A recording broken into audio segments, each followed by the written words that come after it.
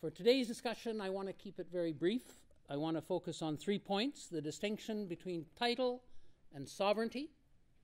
Secondly, the court's decision regarding when settler sovereignty began in British Columbia. And thirdly, why this legal assertion is fundamentally flawed for so many reasons. First, let me turn to the distinction between title and sovereignty.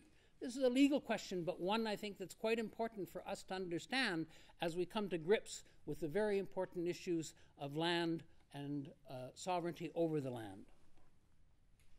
I'm sure most, if not all of you, are aware of the many Aboriginal title cases that have occurred in the past few decades, including the Delgamuukw case and Tsilhqot'in. For a long time, these were considered cases regarding title.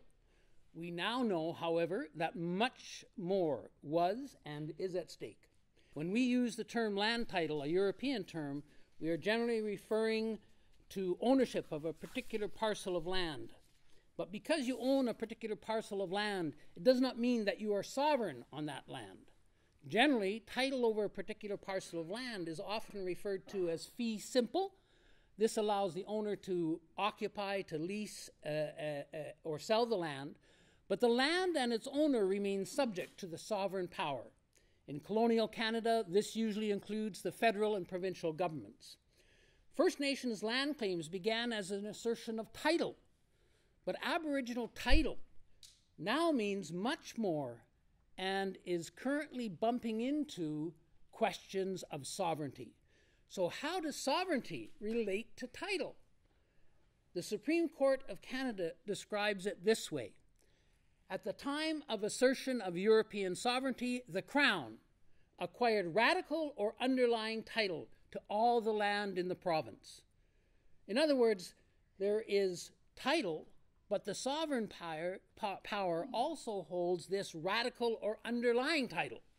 So even if you have the title to the land, the sovereign power still controls the use and the final judgment onto how that land may be disposed of. Sovereignty is also a term used by First Nations in British Columbia, and they claim it as their own. And so the First Nations Leadership Council states the concepts of sovereignty and reconciliation are central to understanding the purpose of consultation and accommodation. It's important to understand both concepts, title and sovereignty. So let's look now at how the courts determined the date and method by which supposedly the settler state gained sovereignty. This is a quote from Justice Vickers in the Tsilhqot'in decision at the Supreme Court of British Columbia in 2007, where he clarified, and I quote, in examining the various legal decisions relating to Aboriginal title, I got a serious, this is me speaking, I got a serious wake-up call. The assertion of European sovereignty over the territories derived from what is called the Treaty of Washington of 1846, more often referred to as the Oregon Treaty. And so Justice Vickers said, I have no difficulty in concluding that the Treaty of Oregon 1846 is a watershed date that the courts have relied upon up to now. I see no reason to move from that date. Indeed, as the province has argued, the authorities would appear to be too well entrenched to admit any reconsideration at this level of court. So every level of court, including the Appeal Court and the Supreme Court of Canada, have stated that the legal basis for settler sovereignty, that is the Government of Canada and the Government of British Columbia, is the Treaty of Oregon. I mean, really, who knew? Are we teaching the Treaty of Oregon in our history books? Not that I know of. It seems to be a well-hidden secret, but one that is important to examine from a critical perspective, which is what we're supposed to be doing. And after reading what our Premier said in the newspaper, I brought an artifact.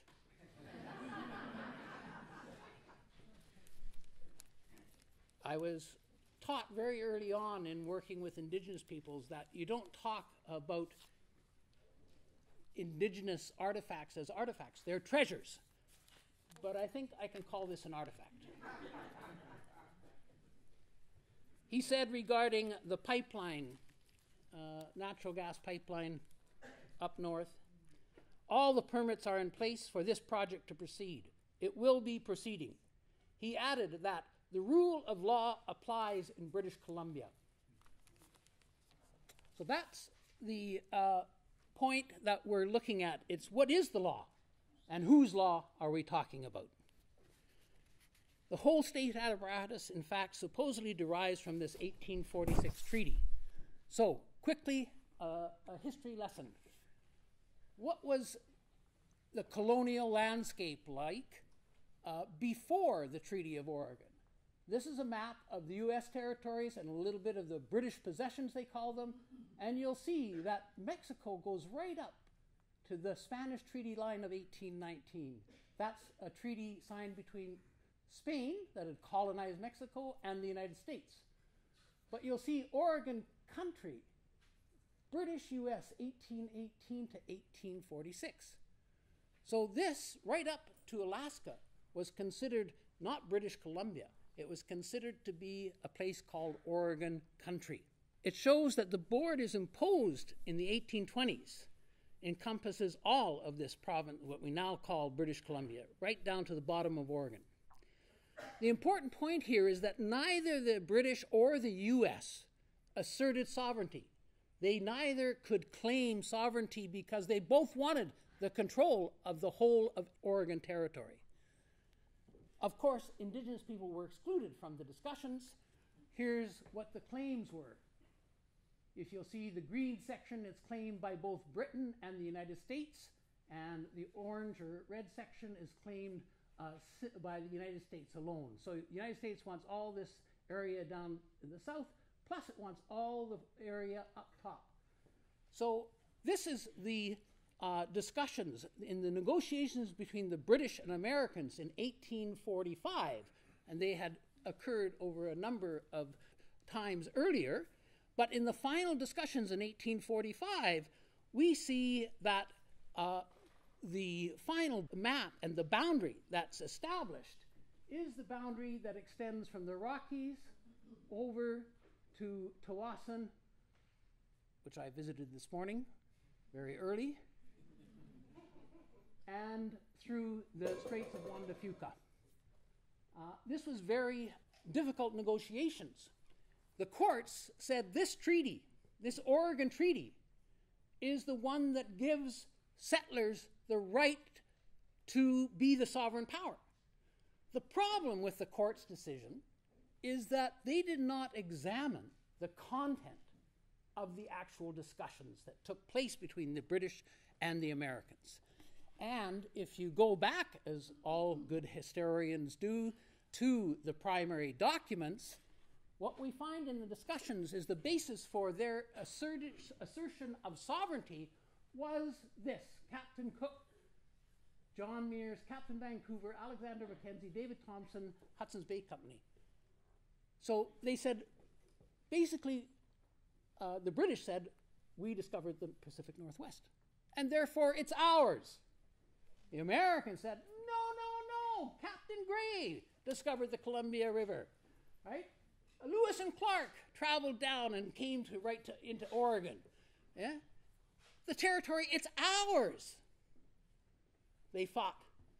Finally, in 1846, because the Americans went to war with Mexico, the Americans decided to cut a deal, and they cut the deal along that 49th parallel down past here through the Straits of Juan de Fuca, and they divided up the land. And so British Columbia, what we now call British Columbia, became British territory, and the southern part became U.S. territory, south of the 49th parallel.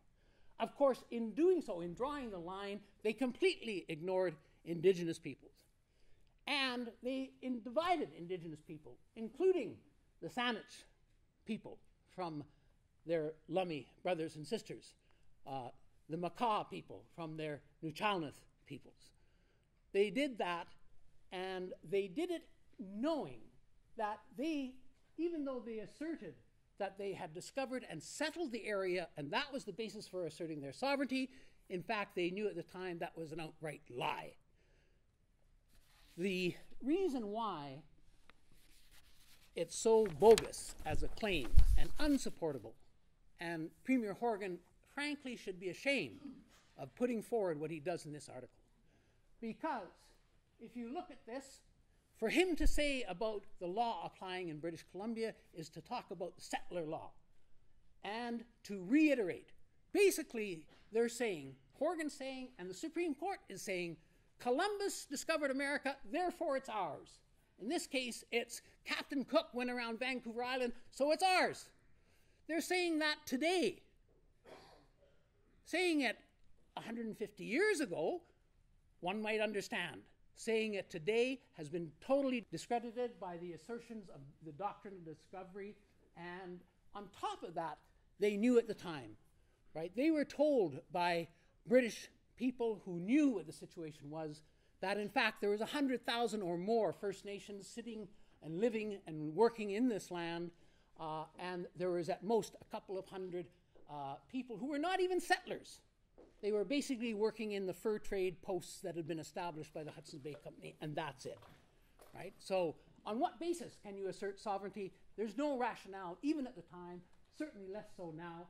And on top of that, you have the whole history of British Columbia afterwards, which results in the denial of the right to vote for Indigenous peoples, refusal to negotiate treaties, and the continued violation of the United Nations Declaration and the Truth and Reconciliation Commission action items.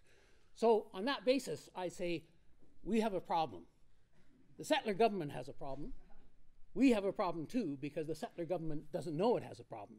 And our job now is to make sure they find out that they do. The people up north, the Wet'suwet'en, are standing up for their rights, their legal rights, and I think they deserve our support. Thank you very much.